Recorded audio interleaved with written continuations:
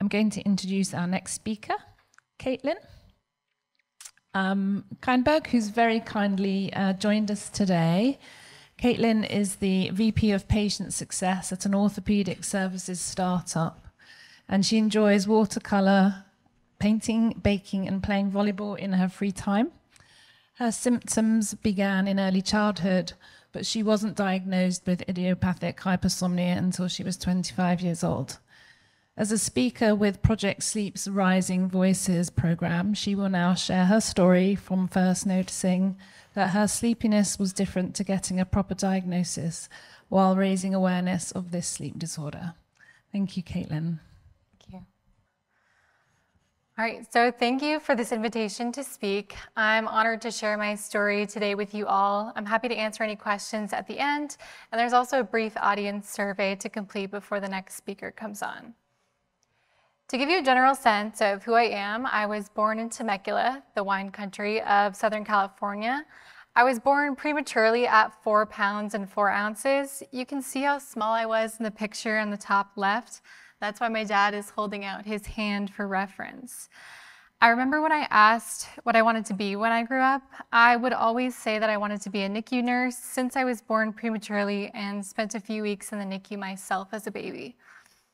I have one brother who's 8 years older than me. In the middle is a photo of us being cute, cuddling on the couch together. Our parents got divorced when I was only a couple months old, so unfortunately for most of our lives, we never really spent much time and lived under the same roof, but over time our sibling bond has grown, and he actually flew all the way from Arizona to be here today.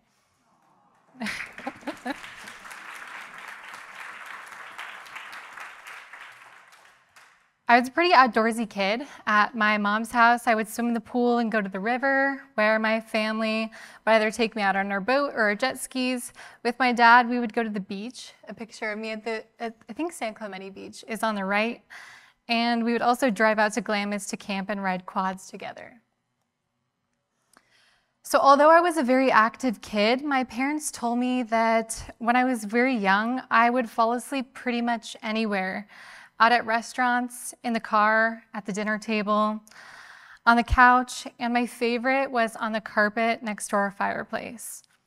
In elementary school, I was in the talented and gifted program, so I was basically a little nerd. In middle school, I played soccer for a year until I got red carded during a game due to my competitiveness and perhaps some underlying anger issues. I decided that I should try a different sport, like volleyball, where there was a net between me and the opposing team. While I was active playing volleyball, I would always be relatively awake. But on the rides home from away games, I would pass out on the floor of the bus. But so did my other teammates, so I wasn't the only one. The picture on the left is me playing varsity volleyball during a Breast Cancer Awareness Month, hence the pink hair. I'm number 6 in the front. In high school, my class superlative was most involved, as I was in National Honor Society, Key Club, Math Club, and Student Council. The picture in the middle is of me getting inducted into the National Honor Society with one of my best friends, Jasmine, and my favorite teacher. I'm on the right.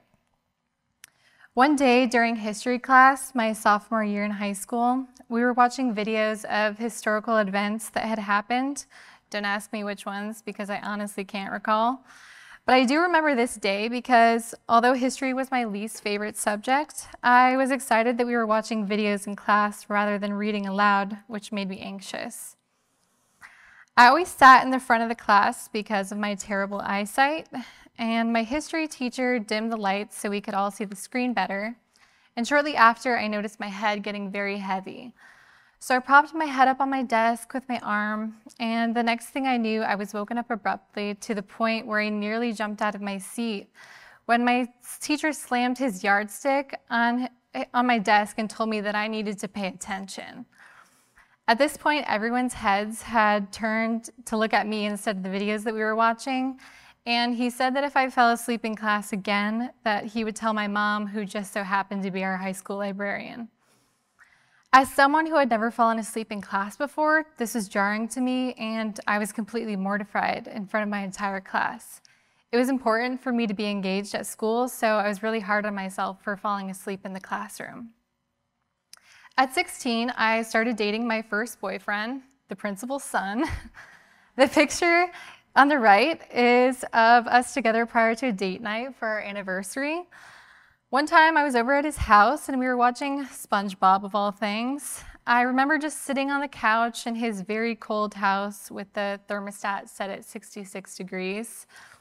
And one minute I was watching SpongeBob hunt down jellyfish, and the next minute I remember waking up to his parents coming home and asking what we wanted for dinner, which happened to be a couple hours after I had fallen asleep on the couch. So I was really embarrassed that his parents had seen me sleeping and thought they probably thought I was lazy. I also felt bad for falling asleep when I was supposed to be spending quality time with my boyfriend.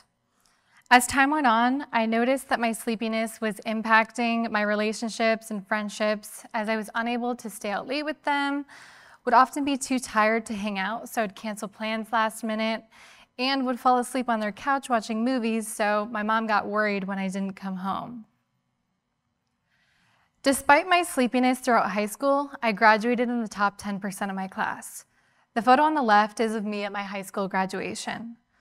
The summer after my senior year in high school, I worked at an RV resort and launch ramp. One day, after administering boat launch passes for 8 hours, I got in my car to head home. I remember noticing the sky filled with red, orange, and yellow hues because Arizona has the most spectacular sunsets. I hit some light traffic on the freeway, so I started to slow down and rolled down my windows to enjoy the fresh air despite it being 105 degrees outside. And once the traffic cleared, I sped up, and the next thing I knew, I was hitting what I call sleepy bumps on the side of the road.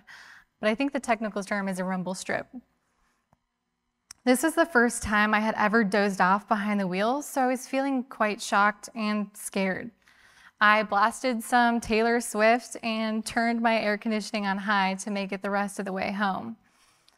This was really alarming to me, as this is the first time this had ever happened, and I felt concerned for my safety, but I brushed it off just thinking that I had a long day. Once summer was over, I moved to Oregon to attend college as a pre-nursing major at Southern Oregon University. Unfortunately, that first time in history class wasn't the last time I fell asleep in class. I vividly remember falling asleep in my general chemistry lecture during my first semester. Due to not taking chemistry in high school, never having to study up until that point, and my sleepiness, I ended up failing general chemistry and having to retake it, which then made me rethink my whole life and career.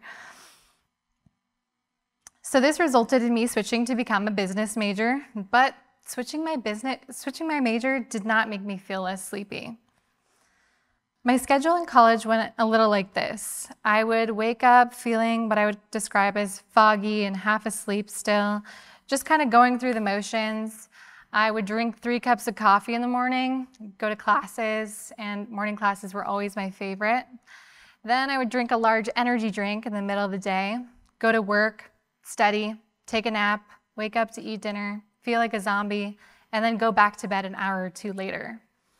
After doing that on repeat for 4 years, I ended up graduating with my bachelor's in business administration with a concentration in marketing and a double minor in chemistry and biology. Upon graduation, I got a marketing coordinator job at an orthopedic implant company in Nashville, Tennessee. This was when I really started to notice my sleepiness affecting me and my ability to work. From trying to stay awake on the 30-minute commute to and from work, preventing myself from dozing off at my desk at 3 p.m. by going for a walk around the business park, traveling on weekends with late nights and early mornings for cadaver labs. Yes, I said cadaver labs. The picture on the right is one of those early mornings at a cadaver lab. And this is me dressed in scrubs. So as you can probably imagine, I was pretty exhausted after doing this for 2 years. I started getting really bad anxiety attacks and would break out in what I call anxiety rashes, but my healthcare providers called it flushing. The final tipping point for me was when COVID hit and I was working up to 60 hours a week. That's when I decided that 1, it was time to get a new job, and 2, time to see a doctor and start searching for answers. When I was 22, I went to my primary care doctor, and the initial reason I went was because of these anxiety attacks and flushing on my neck and chest that I experienced. That's pictured on the left. But since I was already there, I started to explain how tired I felt all the time. My concerns weren't taken seriously, and he couldn't understand what was causing my fatigue. Many blood tests were performed, but all the results came back in the normal range. My vitamin D levels were a little low, so I was told to take a vitamin D supplement every day. After numerous visits, my primary care doctor diagnosed me with depression and put me on antidepressants, most of which had awful side effects and caused many sleepless nights. Then, a few years later, at my friend's birthday trip in Gatlinburg, I started talking with one of his friends that I had never met before and asked him what he did for work. He explained that he was a respiratory therapist and started talking to me about what his day-to-day life looked like. This led to me telling him about my sleepiness, and that's when he suggested that I see a sleep specialist. So that's how I got referred to a sleep specialist, not by my PCP, but by a stranger that I met in a cabin in Gatlinburg. During my first appointment with a sleep specialist, I completed a sheet asking how likely I was to fall asleep during certain activities and how often this occurred. It was surprising to me how many of those bubbles I filled in. It was in that moment that I sighed of relief because I knew that I was finally in the right place to receive some kind of diagnosis. When my physician assistant sat down with me in the exam room, he asked me when my symptoms started. That's when I broke down in tears and said, "Ever since I can remember." Shortly after I stopped crying, my physician assistant said, "We're in this together." He started with an at-home overnight sleep study to rule out sleep apnea, and then did a daytime sleep study and another in-lab overnight sleep study, followed by a daytime sleep study where I had to take multiple naps throughout the day. So that's what's pictured on this slide, is all of the cords that were attached to my head. And the results of this led to a diagnosis of idiopathic hypersomnia at 25 years old. I thought I would start treatment and then finally feel normal and just as rested as everyone else, but unfortunately that wasn't the case. I hadn't heard of idiopathic hypersomnia prior to being diagnosed, and I'm researching, and I'm still researching it incessantly after being diagnosed. I read numerous scientific papers and connected with other people with IH to learn more about their experiences. So today I'm going to share a bit about idiopathic hypersomnia because it is a central disorder of hypersomnolence that is under-recognized and misunderstood. Idiopathic hypersomnia is a chronic neurological sleep disorder. People with IH are very sleepy despite getting normal or longer amounts of sleep, but the exact cause is not known. It's estimated to affect 1 in 20,000 people, about 17,000 Americans, and 400,000 people worldwide. To put it into perspective, this equates to approximately 79 people right here in Philly. Idiopathic hypersomnia symptoms vary by person and may include trouble staying awake and alert during the day, which is called excessive daytime sleepiness. So examples of this were when I was falling asleep at my boyfriend's house and in history class. People with IH may also experience long sleep duration, so although sleeping for long periods at night is not a requirement of the disorder, people with IH typically sleep for at least 11 hours a day and may sleep for 14 hours or more during a 24-hour period. I don't sleep this much on a daily basis, but there are a few days a month where I sleep 11 or 12 hours. People with IH may also experience unrefreshing sleep, so even a full night's sleep or long naps result in feeling no better or worse upon waking than when falling asleep. So example of this was when I was coming home to nap after classes and work, waking up to eat dinner, feeling like a zombie, and then going back to bed an hour or two later. People with IH may also feel groggy, confused, or disoriented when waking up from an overnight sleep or nap. This is called sleep inertia or sleep drunkenness, and may last for hours after waking up. I experience this occasionally and often take a nap within 2 hours after waking up on these days. People with IH may also have an extreme difficulty waking up. So people with IH commonly fall back asleep multiple times while trying to awaken and need multiple alarms or assistance from others. I used to need multiple very loud alarms or my mom to wake me up for school, but now I don't even use an alarm. People with IH can also fall asleep accidentally, for example, while driving or working. So an example of this was when I fell asleep at the wheel driving home from work. I have fallen asleep behind the wheel multiple times, and one time that I can remember at my desk at work. People with IH can also experience mental fogginess or brain fog, which impairs cognitive functions such as thinking and articulating thoughts clearly, remembering, concentrating, and paying attention. This is something that has become more and more apparent in my life, and it's so frustrating. It's also sometimes embarrassing, like when I'm playing board games with my friends and can't recall things or even process the instructions, which just makes me feel stupid. Some people with IH also experience headaches, dizziness, or cold hands and feet. I experience all the above. And lastly, they can experience difficulty with social life, work, or study because of sleepiness, which can also lead to depression. I mainly struggle with the motivation and energy to work. Believe it or not, I didn't really have much of an issue with studying in college, mainly because I loved pretty much all my classes, so it was fun for me. Diagnosis usually involves medical tests to check for other potential causes of sleepiness, such as narcolepsy or other sleep disorders. Seeing a sleep specialist is recommended. A healthcare provider will ask questions about symptoms and sleep. Some providers may ask people to monitor their sleep and wake activity for several days by keeping a sleep diary or wearing a clinical device, for example, an actigraph. To check for other sleep disorders, an overnight sleep study, also called a polysomnogram, is done followed by a multiple sleep latency test the next day, where the person is asked to nap for 20 minutes every 2 hours. People who fall asleep very quickly but don't enter into REM sleep may have idiopathic hypersomnia. Both tests are done in a sleep center or lab with stick-on sensors that measure breathing, heart rate, brain activity, and body movements while asleep. As there is currently no cure for IH, the goal of treatment is to live well by managing alertness. Treatment for symptom management varies by person, but may include medications to help people feel more alert and active when awake, and to sleep more deeply at night. These may include stimulants, non-stimulant wake-promoting agents, oxybates, antidepressants, and medications that target the GABA system. Only one medication is approved by the FDA specifically for IH. The other medications are known to be effective as treating sleepiness and other disorders such as narcolepsy and are used off-label to treat IH.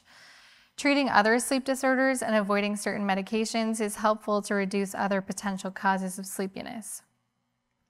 Coping strategies vary by person, but may include social support such as meetup groups or social media, counseling with a therapist for emotional support, and to develop strategies for navigating life with IH, and improvement in general health and wellness through sleep hygiene, diet, and fitness. What I found most helpful are, specifically when I was newly diagnosed, I attended social support groups through Wake Up Narcolepsy. It was helpful because I didn't know anyone else with narcolepsy or IH. This is also where I learned about clinical trials and other resources available through the various nonprofits like Hypersomnia Foundation and Project Sleep. I've also found that histamine-directed medications that I was only able to receive through a clinical trial, as it's only approved for narcolepsy right now, and they're doing research to determine whether it's effective for people with IH. My experience with the clinical trial has been amazing and worth every 7-hour round-trip drive to Memphis. My clinical study doctor is the only doctor I've ever had that truly listens to me, educates me, and asks me about other aspects of my life, like my relationships, work, hobbies, etc. Additionally, I take scheduled daytime naps when I feel like I just can't keep my eyes open any longer, or when my schedule permits. It's important to note that IH isn't a psychiatric disorder, but counseling helps with managing symptoms related to the diagnosis and creating strategies for coping with symptoms. I've found counseling to cope with my chronic illness diagnosis very helpful and was fortunate to find a licensed provider in my state that's familiar with central disorders of hypersomnolence and the impact that they can have on one's life. Lastly, after trying and failing multiple stimulants, I've been trying to get on a nighttime medication for the past year, as it's the only FDA-approved medication for IH. However, it's been a constant battle with my insurance company. After many prior authorizations being denied, my insurance finally approved this medication as of last month. I used to be a perfectionist that was really hard on myself. I felt as if I was never doing good enough and that if I slept in or took a nap that I was being lazy or, as my parents used to say, wasting daylight. I've had to find companies and roles that allow me the flexibility to take the naps when I need it. But most of the time I hide this or just put a block on my calendar. When my fiance and I went on a vacation to the Bahamas, where he proposed, pictured on the left, I needed to ensure that I didn't overexert myself and allowed time for scheduled naps, which I'm very grateful that I did because I had no idea that he was proposing that day. Thankfully, most people in my life have been fairly supportive of my IH. One thing my fiance always does when I look tired or when we've had a busy day is ask if I need a nap, because he knows that I usually just try to push through. However, it feels like some of my family members or friends don't even want to try to understand what I'm going through. So I wish people would just ask more questions, specifically how they can support me. Every day I fight to stay awake, and it's exhausting, but if I don't tell people, they have no idea. When I started posting about my diagnosis on LinkedIn, my coworker said, "I had no idea that you were going through this. You seem fine, and you're such a hard worker." So on the outside, everyone sees me as a successful, young, hardworking woman, but the reality is, everything I've accomplished takes twice the effort. It's challenging to come to terms with the fact that IH is chronic and incurable. The only treatments out there are to manage symptoms, not to cure them. This has caused a lot of grief for me, grief of what my life could be like in my mid-20s if I didn't live with a central disorder of hypersomnolence. But now I'm a homeowner, planning my wedding, and still playing volleyball, just now it's on the sand instead of indoors. In the middle is the last volleyball tournament I played in, and on the right is the day my fiance and I closed on our house. I've learned that you never truly know what someone is going through. On the outside, they may seem happy and like they're living a good life, but on the inside, they could be struggling immensely. I've come to really appreciate the little things in life and take pride in all that I've accomplished while unknowingly dealing with a serious sleep disorder. My mission in life is to help others and create deep, authentic relationships. I try to do this with almost everyone I meet, but especially with my friends. The picture on the left is my fiance and I with our closest friends at a rooftop happy hour, and I'm in the middle in the green dress. I want to have an epic story to tell when I'm old about all the different ways that I contributed to society, whether that's advancing medicine through clinical research, advocating for patients with rare disorders, or as of 2 weeks ago, finally starting my small business for my watercolor paintings and calligraphy like I had been thinking about doing for the past couple of years. In the middle is the logo for my newly created business. So I would say that my diagnosis has actually given me a purpose in life, one that I had been trying to find for years. Initially, I got involved in Global Gene's Rare Compassion program, where they pair you with a medical student that's interested in the field of your diagnosis so they can learn how to be a better, more compassionate doctor. I've also become pretty passionate about sleep advocacy. I recently attended Hypersomnia Foundation's Beyond Sleepy conference in Indianapolis back in June, and I left speechless. I saw so many familiar faces from Wake Up Narcolepsy support groups and met many more new faces.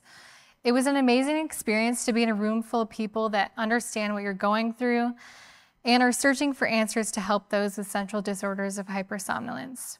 After attending, I felt even more compelled to get involved in patient advocacy. The picture on the right is of me participating in the PJ 5K run before the last day of the conference, which I woke up at 5 a.m. for. After the conference, I started Project Sleep's Rising Voices program. Now, just a few short months later, instead of being in the audience, I'm up here today speaking to you all and sharing my story. So because of low awareness, even among physicians, and misperceptions, people with idiopathic hypersomnia typically go years or even decades between symptom onset and diagnosis. It's estimated that the majority of people with IH are currently undiagnosed or misdiagnosed.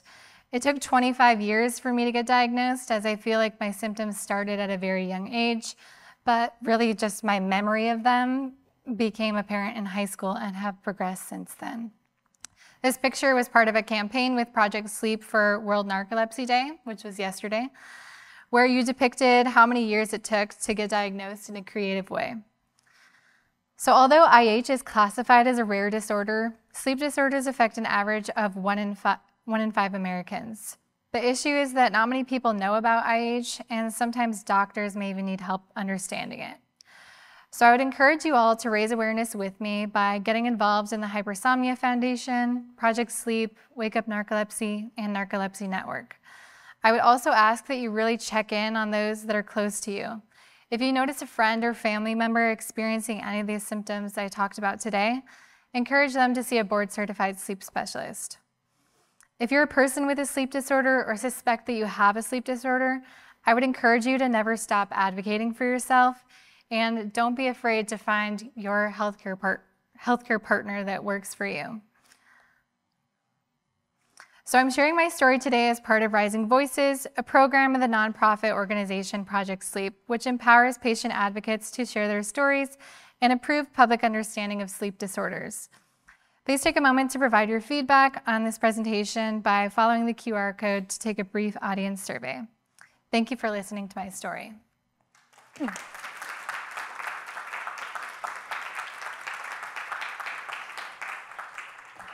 Thank you, Caitlin. Any questions for Caitlin? Raise your hand. In the middle there, you dropped in a very interesting little detail about you used to use multiple alarms and now you don't. What happened? Yeah, so I think that kind of goes back to what Dr. Anne-Marie Morris was saying, just about how it's a journey, and I have a lot of responsibilities now. I own a house, that requires cleaning almost every day because we have a very large Newfoundland puppy that sheds everywhere. And, I'm the only full-time employee at a startup company. And so I think it's just kind of adapting, and I don't know, I feel like also sometimes I'm just kind of fueled by anxiety. It's weird, but I don't need an alarm to wake up anymore.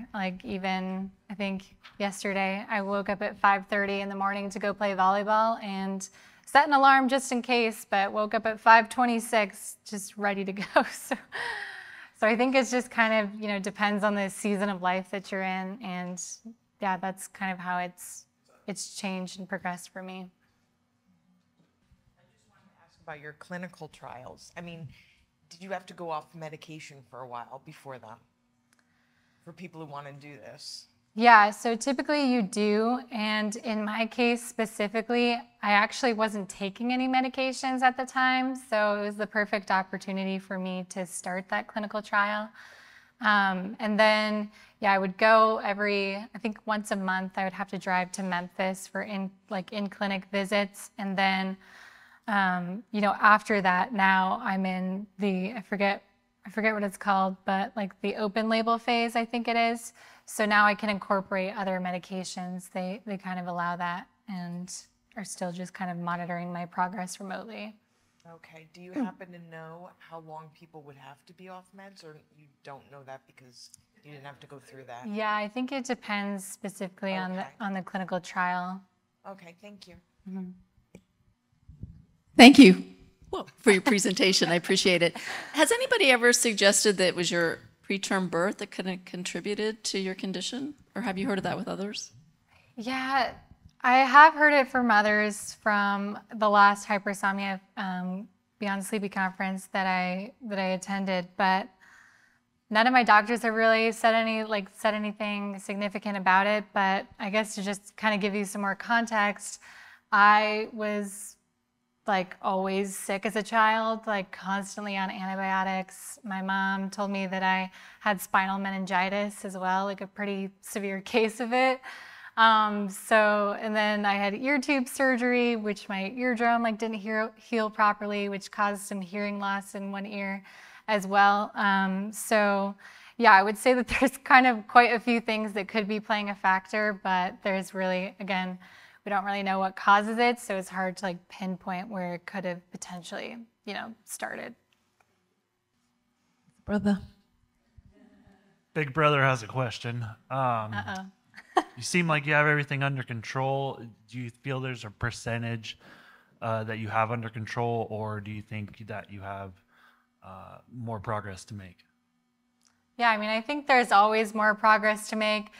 I kind of shared a lot of the highlights today, but I will say, like, it hasn't always been that way. There's definitely days, where my sleepiness just kind of takes over, and I've learned to really recognize that and appreciate that and just take the time to rest when I feel like I need it. So it's just kind of listening to my body and adapting my schedule to kind of accommodate that, because in the past, I overworked myself a lot and was just put so much pressure on myself to be this high achiever, and it was exhausting. So I think now just giving myself a little bit more grace has allowed me to accomplish everything that I have. Could you say a little bit more about how you handle driving and sleepiness? Yeah, so specifically for those drives to Memphis, I would typically do them by myself, and they were 3.5 hours. So I would kind of, just prepare with some energy drinks. My fiance is always like, take at least 2 energy drinks with you. And then oddly enough, like eating while driving helps keep me awake too. Or just turning up music really loud, singing along.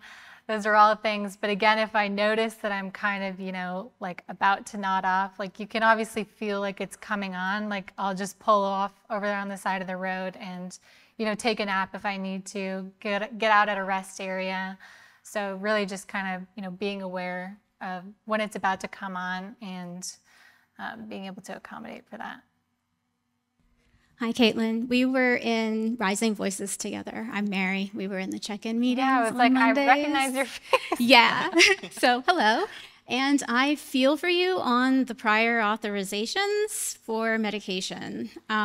Could you talk a little bit about what you said you were struggling to get it approved for a long time. How did you get it approved? Do you have tips for others? Like when you were coming up short and not getting the approvals, what did you do? Were you able to find help through your doctor or your insurance company? How did you manage all that? It can be really challenging. Yeah, so it's definitely exhausting, going through that whole process. For me personally, I ended up finding a new doctor that was able to kind of move it along a little bit faster. And I think just really making sure that the documentation is all there, because I know for me personally, I had to try and fail all these other stimulants. So just making sure that the doctor really, documents she tried this, it didn't work, she's still falling asleep behind the wheel, things. Just kind of creating the whole full picture, because I think with a lot of times with these insurance companies, a human isn't even looking at it, it just automatically gets rejected. Actually when I was trying to get approved for one of the medications that it said I needed to try first, they denied that medication, and so it was just okay, what's going on here? So they ended up approving that, but I would say just kind of stick with it. I know that some of the nonprofit organizations have resources online as well that you can look over, but. If I could just add to that. Since there's only one FDA-approved drug for idiopathic hypersomnia, some tips that can be utilized. So number one, if it gets denied, have your doctor do a peer-to-peer. And when they do the peer-to-peer, typically the approach I take is saying, I just want to confirm the reason you're denying this drug is because you want them to utilize, and they usually will say like modafinil or stimulant, et cetera. Okay, thank you. I just want to confirm that the approach that you typically take in congestive heart failure is to use a non-FDA approved drug over the only FDA approved drug for the treatment of congestive heart failure. I'm just confirming that because I want to make sure my patient isn't being discriminated against because they have a diagnosis that you don't understand. And most typically, what you'll get is a pause. Your approval number is. And the reality is that if insurances want to play games, you can play the games back. And so that is a very, very successful technique. And it does help in expediting the process. And I have experienced that same thing that you've said, that they'll say, you can't use this, you have to use modafinil or whatever, and then you go to order it and they say, that's not been studied in idiopathic hypersomnia. So I do think you're correct in saying we want to make sure all the diagnostic stuff is there, but also making sure that if you can tell your doctor, create a little templated thing. I even add that into my note. And many times I don't even get it denied, it'll just go through.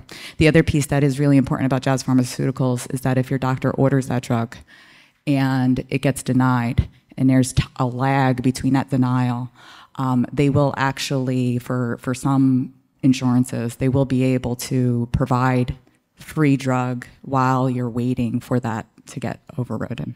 And you would want to talk to Jazz about that to be able to confirm whether or not you have that insurance or not. Thank you. Thank you. We have a couple of online questions for you. Actually, the question is, what medicine do you take? Yeah, so through the clinical trial, I take Wakix or pitolisant, and then the one that I just got approved for is Xywav. Okay, the next question here. Has the histamine study drug actually helped? Has which This drug? is the histamine study. Pitolisant. Yeah. Yeah, so I think it was kind of hard to tell initially. And for me, I had like this certain gene, I think it's like CYP2D6 or something, where I couldn't take the highest dose. And I was very like not tolerant of that dose either because of that reason. But I could tell it was working when I was on the highest dose. But they dropped me down to the middle dose. And I do notice some difference, but for me, yeah, it just wasn't like super life-changing. So that's why I'm fortunate to have gotten onto Xywav as well. But I think also just like Dr. Anne-Marie Morris said, of just, making some lifestyle adjustments too have helped, cleaning up your diet, maintaining active, things like that. Again, it's not going to cure it, but I think those are things that have helped me personally. Thank you. Anyone else?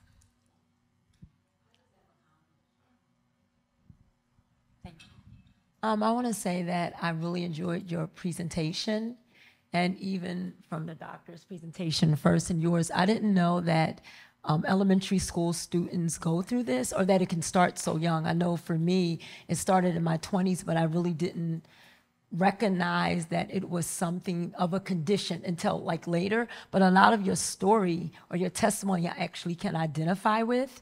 And it's just so interesting because my daughter is here with me and she is an educator, and just already noticing that students fall asleep in class, and even just with my own experience with certain things in education, it's just good to know that this can start with children in elementary school. And it's so sad that you have to go through life, past college or you graduate to get a diagnosis, so that's it. Point. Thank you. All right, Caitlin, thank you very much.